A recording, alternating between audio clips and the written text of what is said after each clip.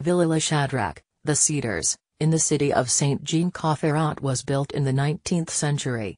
It belonged to Belgian King Leopold II, and then sold it to the family Marnier-Lapostol, which produces the liqueur Grand Marnier.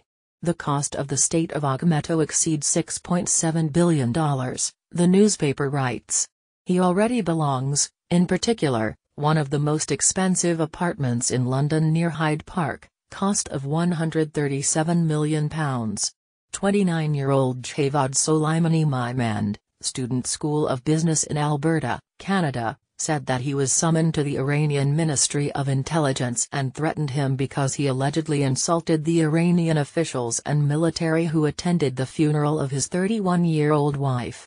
The funeral was military the Islamic Revolutionary Guard Corps, which claimed responsibility for the downing of the plane, as well as representatives of the leader of Iran, Ayatollah Ali Khamenei.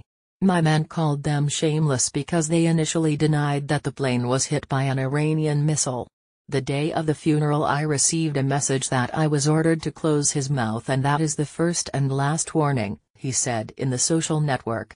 Published abstracts from the book of former advisor to Trump on national security, John Bolton, has created cracks in the almost solid support of Republicans' strategy Donald Trump, writes the New York News Bay. This strategy was to prevent witnesses to hearings of the impeachment of the president. Some Republicans now want to call Bolton as a witness, the newspaper said. In particular, the book kind of says that Trump has tied military aid to Ukraine to investigate his political rival Biden. That is what the president was impeached in the House of Representatives.